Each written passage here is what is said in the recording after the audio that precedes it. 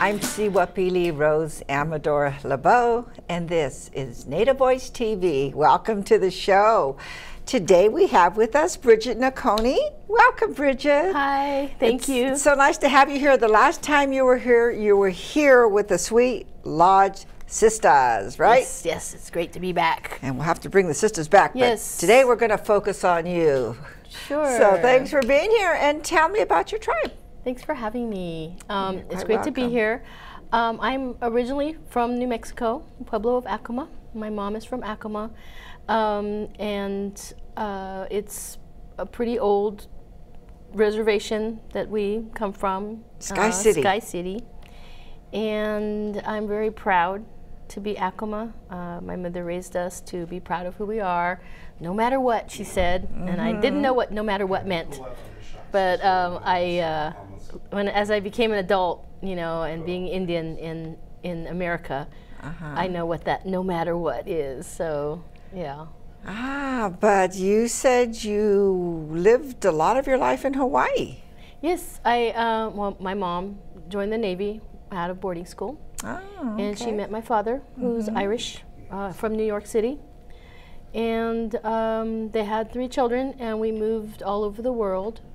So I was born in Panama, and we eventually settled in Hawaii when I was in high school, in the 9th grade, and I lived there for 20 years. Wow, Yeah. that must have been some experience. Yeah, it was very nice. Now let's see, I have a picture here, and I think it is of your... That's my father's parents, Alice and Christopher Wilkie, and they are from what's it called? Kerry County in Ireland. I've never been, but I am very close to them.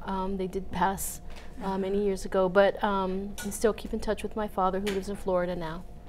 Oh, okay. Yeah. Did they live in New York or Florida? Or? They did. They immigrated to New York and eventually settled in Virginia, and now they moved down to Florida. So that's where the Wilkie side of my family is kind of spread out, but that's where they were at. Now on the Acoma Pueblo side, we have? So that's my Auntie Mary, and this is recent up at Acoma. She's, my mom passed away years ago, so my aunties are like my moms now. So, and also my grandmother passed away years ago, so it's been hard for me to reconnect traditionally with my Acoma side. So my auntie has been, and other family members and friends over the years have been welcoming me back home into the traditions and helping me, you know, to, my dream is to dance up at Acoma. So whatever that takes, I, you know, would like to learn more about dancing and, you know, dressing in our traditional way back home. Yeah. Well, you know, my husband's half. Yeah, Billy. So we have family. I know. I see Billy up there, and it's really nice to know that someone from here also is from Acoma. We go there when, you know, I've come to know a lot of people up at Acoma with my job too. So good. It's been a really great, you know, opportunity for me to go back home after many years of being away and, you know, back and forth. You know, I really would love to someday just stay there.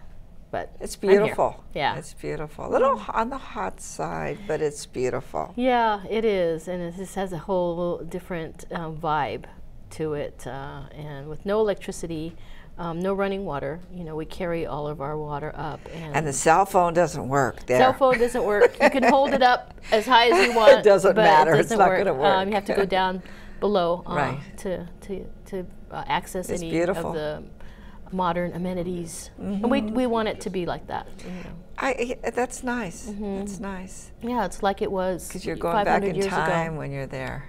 It's amazing. It's amazing that that could even exist in our country today, and a lot of people don't know, you know, the old traditional ways that we can still survive, and you know, feel good about where we come from and live in our homeland where we've always been. And we weren't relocated anywhere, so the roots are very deep there. And when I go home, I can feel it. You know, that's where I belong. Right. You know. But you have traveled quite a bit, right? So in Hawaii, You were a dancer. So when I was in Hawaii, my mother really pressured me into taking up hula dancing because she wanted me to dance up at Acoma, and I didn't have that opportunity. So when we went to Hawaii, she saw this as her opportunity to get me in some performing arts and dancing Hawaiian dance. So my sister and I, we joined a Hawaiian halau, which is a hula school, and I picked it up very quickly, and we became show dancers in their shows.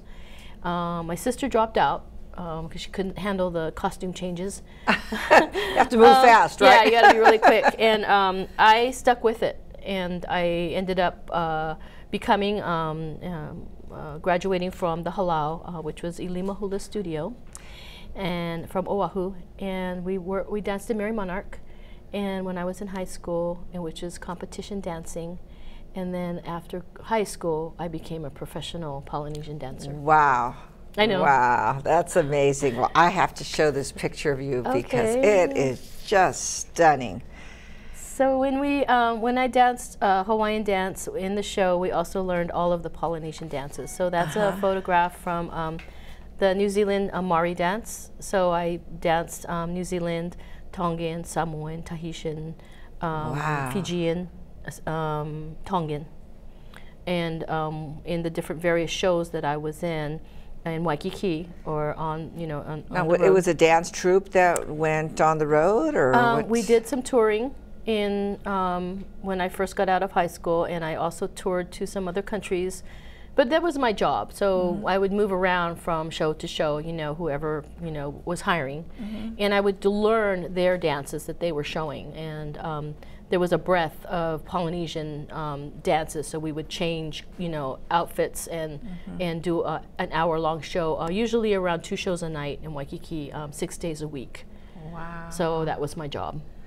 Wow, what was that experience like? That must have been interesting. I mean, just it was fun, and but it was very physically active. So it takes a lot of stamina, and so I worked out. I went swimming, and I ran, and ate well, and tried to live a healthy lifestyle in Hawaii, because you had to keep up with the dance and the demand.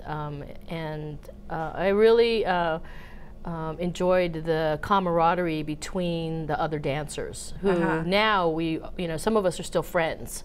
And so we have our old hula photos, that we kind of bring out every now and then and kind of feel proud of, where we came from. Now I have another beautiful picture of you that I want you to tell me what you're doing here besides dancing. Okay, well, a lot of people don't know this about me, but I danced in another show that was called The Follies Polynesia. And so if you're from Hawaii back in the day, you remember the room, the Le Boom Boom room. That's what it was called. So it was a mix of traditional dances, but also a Las Vegas style show dance. So the director, who was Jack Sion, he got outfits from Las Vegas, brought them to Hawaii, and along with the music by Jack DeMello, put on this show, and I was in for a number of years. And this was a number called the Birds. So I was the red bird, and there was 5 birds, and basically it was music that we just sort of pranced around stage on. So were you singing or just dancing at this time? At this show we were just dancing. Yeah, it was actually recorded music, but it was a beautiful show. It was really a very well done production that was a mix of modern and traditional.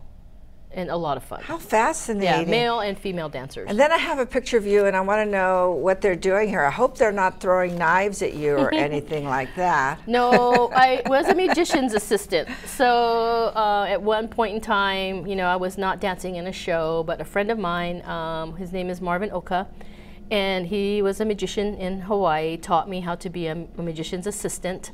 And we worked with some props, and this is where he is sort of slicing me in 3s So, you know, the center part of my body would come out from there, and then, you know, he'd sort of magically put me back together again. I wondered how they did that. I can't tell the secrets. You can't tell. When you're a magician's assistant, you're sort of sworn to secrecy. Yeah. So, but every now and then, like just when say, put everything back where you started, huh? Yeah, but it was a lot of fun because we worked with birds, and you know, he had to bring out birds, and I had to put the birds, you know, in places for him, and occasionally the bird would, you know, get loose, and it was my fault. I had to chase the bird, yeah.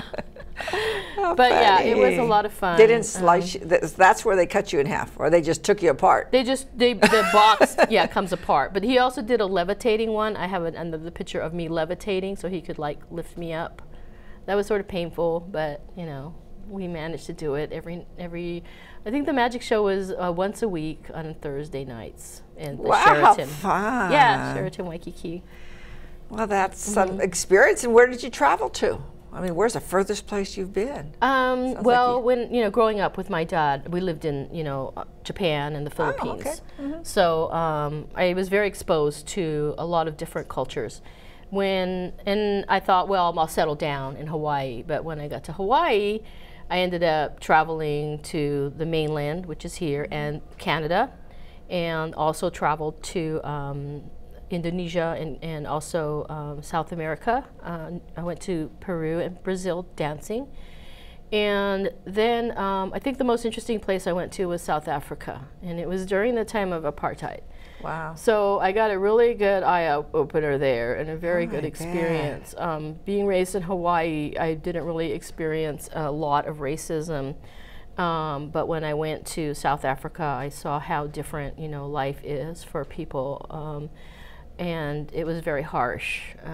It was a good experience, but, you know, I was happy to come home. We danced on the south coast of South Africa. How were you treated? We were honorary white. So, because we were American, so we were allowed to mingle with the whites, although the white Afrikaners did not treat us as if we were white. So it was very disturbing, and it was only for 3 months. So, you know, I just stayed there for 3 months, and you know, got to see some of the countryside and the way people live there, and interacted a lot with the non-whites in South Africa. Yeah, very good. That's a good experience. That's for sure. Yes. And then you came to California somehow and settled over here. How'd you get here?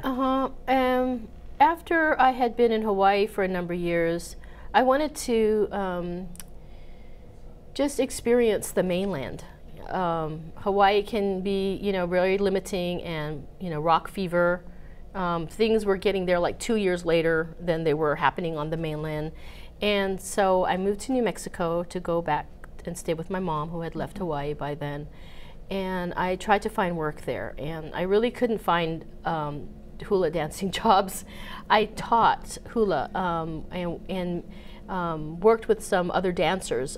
They were belly dancers, and I was Hawaiian dancer. So we did some shows together, and I taught them, and they taught me. Eventually, I found my way to California and decided I needed to go back to school. So I ended up going back to school and pursuing where'd you go? that. I went to 3 different California community colleges first. And then when I ended up in the Bay Area, I finally transferred to UC Berkly. And that was probably the best decision I've ever made, was to earn at least a bachelor's degree.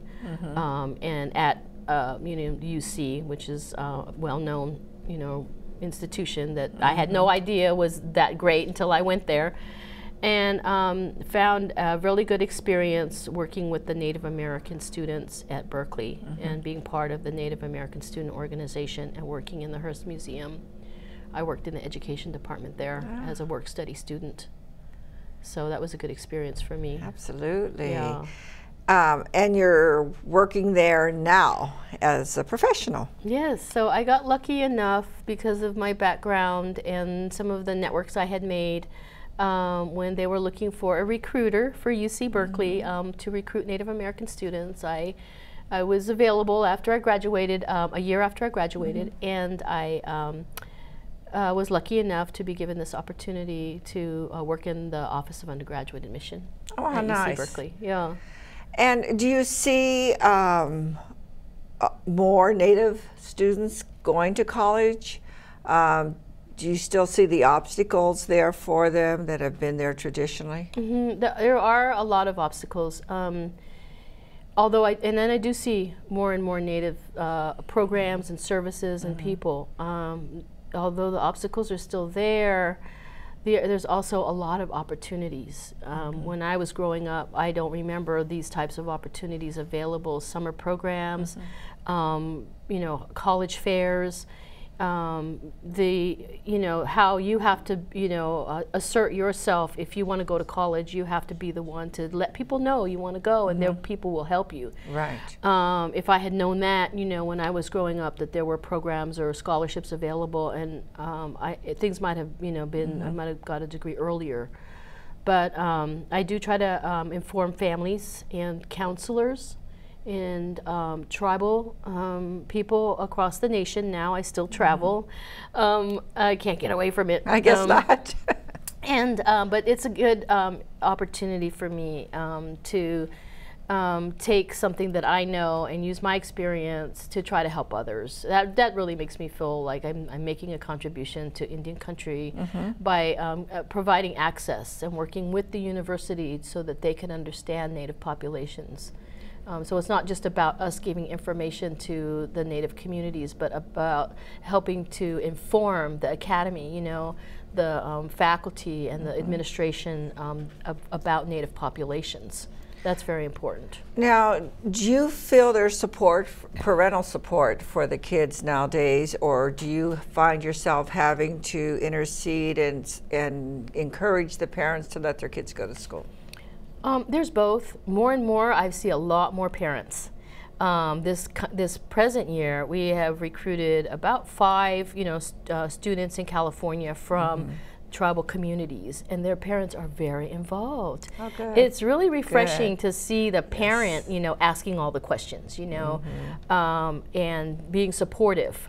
And we get applicants to the university.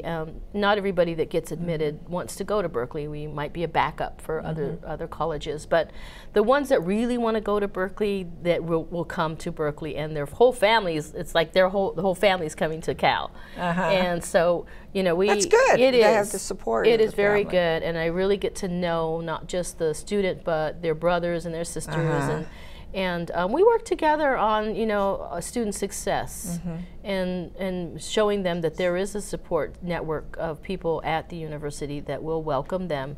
It's not going to be easy. I'm really very honest with families that it is a hard road. Cal is tough. It's very rigorous, and the student body there are very competitive. And so the Native students really have to be competitive. They have to want to, have this great but rigorous experience and just keep at it. So every year we graduate a few more. It's not large numbers, but I see them out there now getting their doctorates, their law degrees, they're having children and they have families and stuff. It's really nice. I and especially if they can encourage family members, brothers, sisters, or other, extended family members to go to college. Yes, we have that. That's great. We just admitted someone whose brother graduated a few years ago, so now he's coming in too. And his family's great. They really help out with our powwow, and they ask a lot of questions. They take a lot of pictures for us. And, okay, which powwow is this? UC Berkly Powwow in the spring every year. We usually have it the first weekend in May. This coming year we may have it the last weekend in April. And the students have a lot to do with putting it together. It's like a big open house for our Native community. Oh, good. So we want the Bay Area Indian community to come and see the campus, and we want to meet them and let them know that we have put on this event and host, for them, for the community. We do have the students come out. Not all of them are powwow. They don't come from a powwow culture. They're California Indian, or they may come from an urban community. So they're learning how to put on a powwow, and they're learning leadership skills, organizing, and, organizing, and how to work with administration, and some of that can be kind of hairy, and we have to. It's a good atmosphere though for Native youth in the Bay Area if they are interested in going to Berkly or just going to college. Come out to the powwow, meet other Native people, start getting involved, feeling comfortable, and go to college. I don't care what college it is, go to college, exactly. you know, go to school. We do work together with the other UC schools, UCLA, UC Riverside. Oh, good. UC Irvine. We and have probably the community colleges too for partners transferring. there. Yeah, we work with the community colleges, and we encourage just higher education. They can, you know, we know a lot about the different colleges. I don't just know about Berkeley, but I know about the entire UC system, the CSU schools, the community college, and the independent schools. We do some things with other, you know, competitive schools. So we all, I know the reps from, you know, the Ivy Leagues. And so we do have a sort of a non-competitive colleague network. That's good. Where we're all wrapping our arms around the entire, you know, American population of Native people, tribal communities, tribal colleges. And we're all trying to get on the same page on a national level. Because there's not enough of us at one place. We do have to connect with others to grow in numbers, you know. That's right. So the kids that just graduated, call Bridget if you're interested in furthering your... yes, you can do it. If I can do it, you can do it. That's right. And there's I think that's a bear in this picture here. Oh, yeah. That's my good friend, Oski. That's Oscar, and you're probably recruiting or doing something here. No, he's our mascot for Berkly. So and he goes you to go all the out games to the and powwows stuff. now. And I go and I recruit at the powwows. That's at the city of Berkly powwow, which people confuse with the Berkly powwow, but the city of Berkly also has a powwow. So there's a few powwows out there. I know we're running out of time, but a couple things I wanted to touch on. Now, you were being honored where in this photo? I have an opportunity every year to go to Oklahoma, to Durant, to work with the Choctaw Nation. And I've been going every year to a college fair, a beautiful college fair that they invite us to recruit their students and help them. And we've actually recruited some Choctaw students to Cal. And last year, the last time I went, not in 2014, I think that was 2013, they honored me. For my work that I do, and so it's, you know, a blessing to be honored. It doesn't come very often, so I'm really proud. And also congratulations on your KQED award. Yes, that was another opportunity that I had to really feel good about the work that I do. It's a lot of hard work, and you know, the working in an institution like Berkly, you know, you feel sort of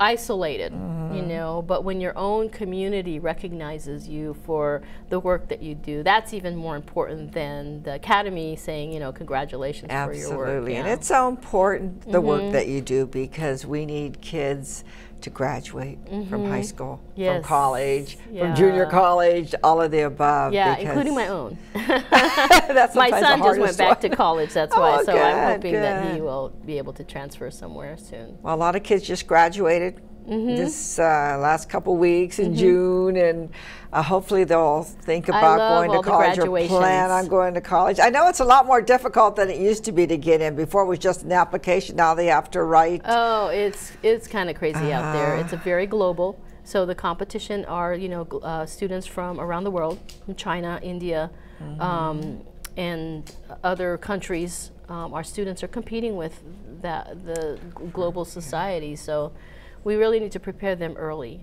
And it's so expensive. It does cost a lot, you know, and so we inform students about how to apply for financial aid and how to access scholarships. That's good. So one of the other things I do is I read for the Gates Millennium Scholarship. I've been a reader and more recently a trainer. So I train the readers. Oh, good. And if a student gets a Gates Scholarship, it pays for the entire unmet need. Really have to be knowledgeable in a lot of different areas just to recruit one Indian. Wow, you know, and make sure that individual has everything they need to succeed. What's the retention rate? Do you have, I know our people need a lot of support because they are isolated in many cases when they go to these colleges or if they go away from home. Is there a support system? I guess because there's a student union there, they kind of support each other? It sort of depends. It depends on the student. They don't do a lot of numbers crunching for our population because it's so small. They've even said that we are insignificant, you know, in terms of data and research. And so we just have a what would you say, qualitative studies. We know which ones came in and which ones left. Right. And it's even hard to do, what I found out was to do data on Native students, because when you only have that one and you report that one, everyone knows who that one is. So then it becomes a privacy issue. So there's a lot of issues around data and doing research on Native students and reporting numbers and why we report them and how we report them. And this is another area that I've been also working in policy and data research. Thank you for all the work that you do. And I know that you and your husband, I'm going to show this picture real quick before we close, are both very involved on the campus and in the community. Yes. So we do appreciate all the work that the two of you do. And I want to thank you for coming. Thank you, And Rose. next time you have to come on and sing with the other ladies. Okay. Invite us back. Absolutely. I guess we'll have to put the band back together. But thank you for bring the girls. You're quite welcome. I really enjoyed being here. Thank you for joining us this evening. We'll see you next week on Native Voice TV, and like us on Facebook. Good night.